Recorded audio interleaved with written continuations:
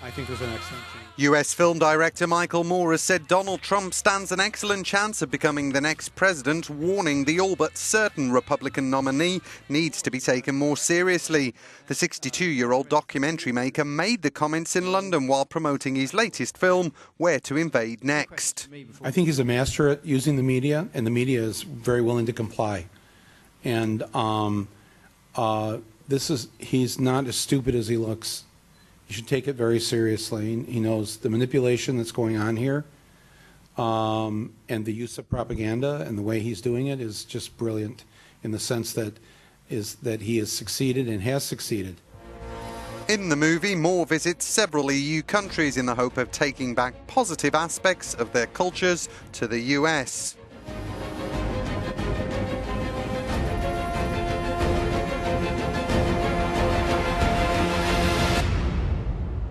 USA! Yeah! I have invaded your country. Unbelievable.